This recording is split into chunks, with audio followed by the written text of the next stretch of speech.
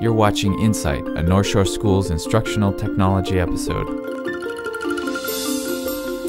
Hi, I'm Nathan, and this Insight episode is for science teachers using Vernier probe equipment.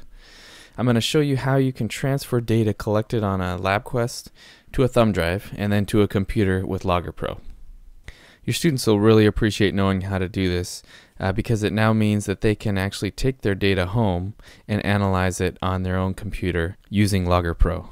I went ahead and collected some data to start with, a couple of runs of filter drops. Each time I removed one of the filters so the mass changed, and then we can see how that affected the velocity of the drop.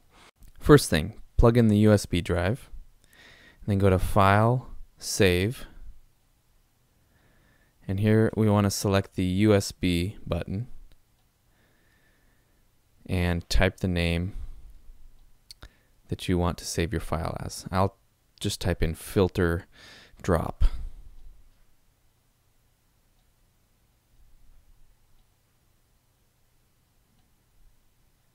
Okay, and then press save. And that saves it to the thumb drive. Now there's a second way that I want to show you how you can save it. You can do an export, and the difference here is an export saves the data into Excel spreadsheet format, whereas the save saves it as a Logger Pro file. So I'll just call this filter export so that I don't get the two confused. And we'll take a look at what that looks like on the computer.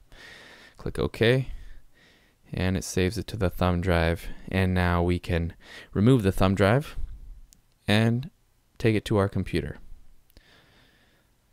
Plug that in.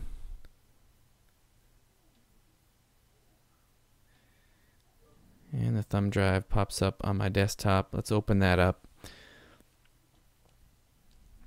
And here are our two files that we just saved. The .qmbl file and the .txt file.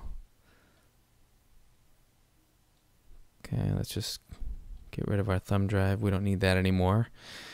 I'm going to open the text file, and you can see everything is just tab delimited. We can open that with Excel, and it's in a spreadsheet format. So if you're comfortable manipulating data in a spreadsheet, that's a great way to go. Let's go and check out the .qmbl file. Now if you just double click on it on a computer that has Logger Pro, your computer recognizes that and will open it up in Logger Pro. And now you're ready to analyze all your data here. And it's just so much easier to see.